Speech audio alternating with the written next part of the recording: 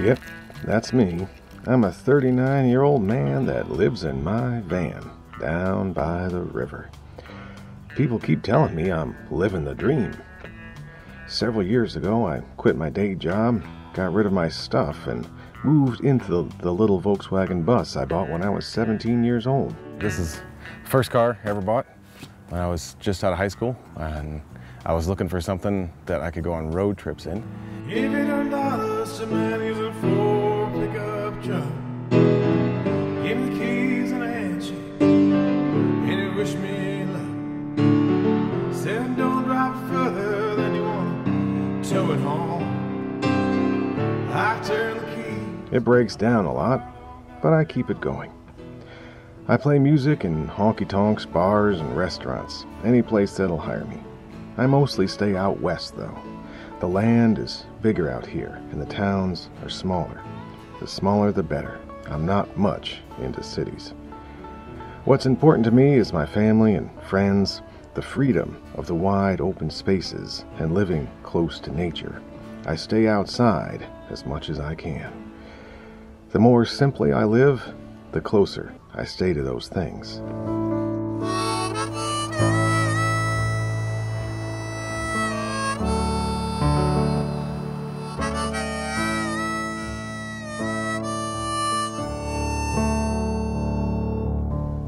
They even put me in a movie about old Volkswagen buses. Me and my little bus were on TV all over America. They even flew me to the factory in Germany to play at a big corporate shindig. Now I get fan mail sometimes. They tell me about their buses and about times when they traveled and had adventures. They tell me they miss being on the road. They tell me I'm living the dream. And I don't want the song, I want the girl. Music has always been important to me. Nothing else can convey pure emotion so simply and so directly. I even had to pull my bus to the side of the highway a time or two when I get a tear in my eye listening to really good music. I write songs about the people and places I meet on my journey. I think of myself as a story collector. People have told me that sometimes my music gives them a tear in the eye. In my gold or platinum, mother of pearl,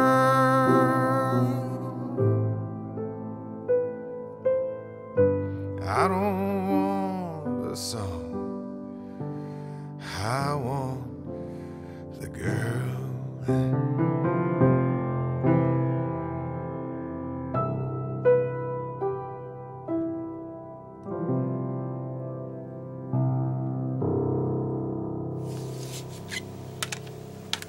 I have 2 CDs out.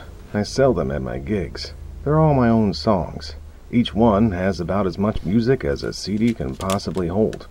It's expensive to make CDs, and it's a long process, so I get as much music on each one as I can. Lately, though, people have been asking me for a new CD. I guess they've worn the old ones out.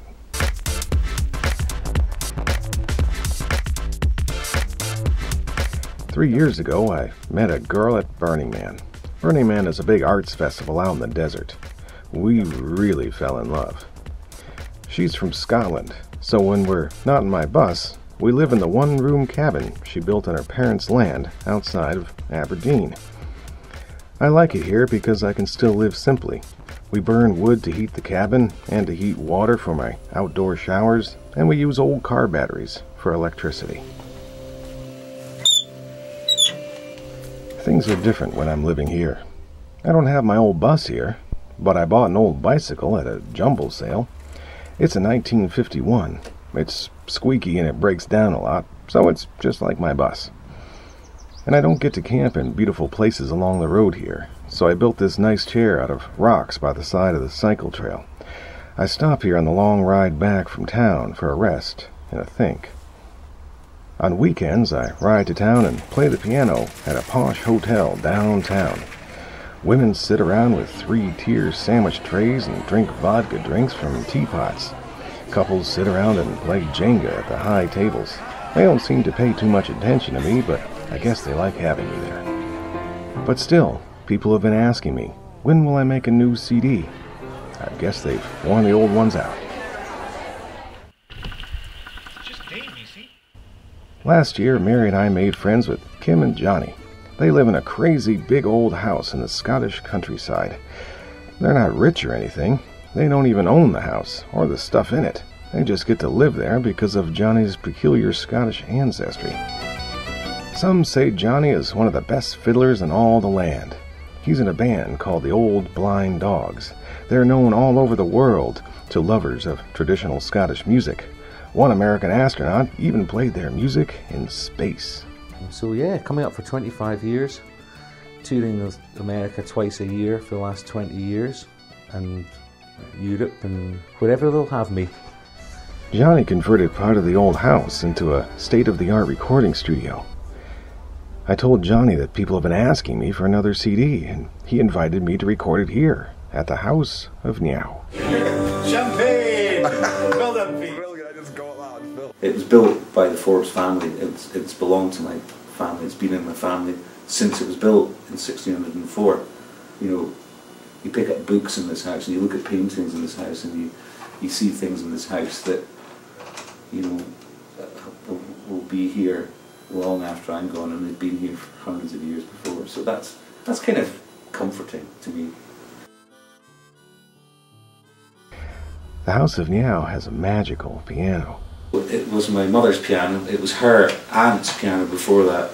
It was built in, it's in 1916, believe me, and it's been where it is now. It hasn't moved since 1927. It's been there. So it's pretty well settled in. The Bluthnares, I think, have just got a different touch than a Steinway or equivalent. They're not everybody's cup of tea. They've got that piano particularly has a very soft action, and you probably find that from playing it, that you can really play into it. It's not the most responsive instrument. It's not going to, the notes are not going to sparkle out at you. You really have to make it work. But of course, the benefit of that is you get this beautiful timbre out of it, this mellow, even tone from top to bottom out of that piano.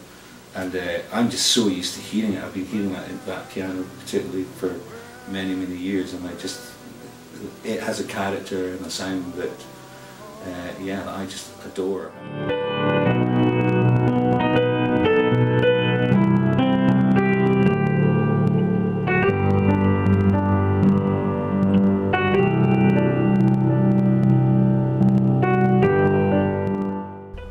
I knew right away this was the perfect place to record the new CD.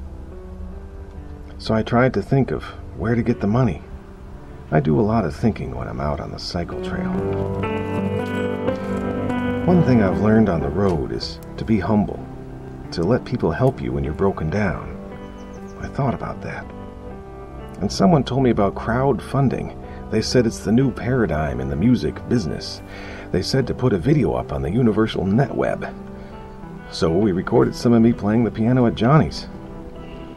My friend Pete interviewed me, and I tried to sound really professional.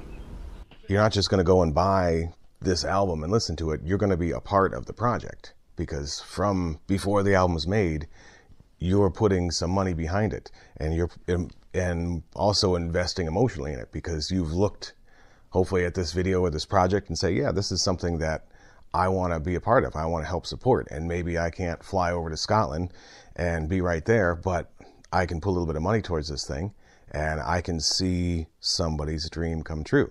And that's more valuable than anything else. We're not going to need a lot of money for this project. We're going to do it pretty inexpensively, and that'll be the thing. Hey, Blue. Whoa, Then the dog got up in the middle of the interview. It's like, I don't want to be on TV, man. I'm just trying to take a nap.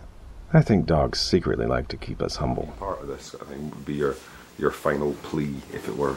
Well, I think that's about it. I would feel like I've kind of done the homework and managed to arrange things. So we've got, a high quality instrument, high quality studio, and great graphics and I know how to put a CD together. And so we've got this all lined up, and we have these people in these facilities that are willing to charge us a fraction of what they would charge a normal client. And so you'll be getting good value for your money. And as an artist, all I can say is I appreciate and I'm humbled by people willing to support, for lack of a better word, my vision, my art, my music.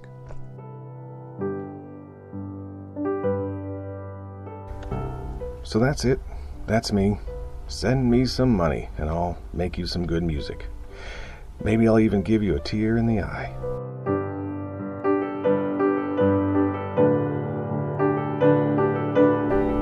And hopefully someday you'll see me out on the road or around the campfire, and you'll know that you help keep the dream alive. Thank you.